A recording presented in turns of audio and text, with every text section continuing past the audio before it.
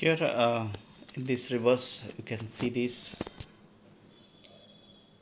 this red indicates 6 dots and this green indicates 9 dots and this blue indicates 12 dots, and this symbol is equal to sum of these two, means added together this symbol is sum of these two and this symbol is sum of these two, and we have to find you know total of these, means these three are red 3, blue 3, green 3.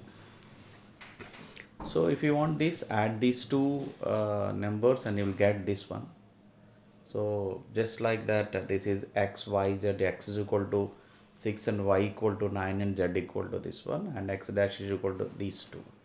Like that you can put together and come to value of each one of it, and you can find out the value of this like that.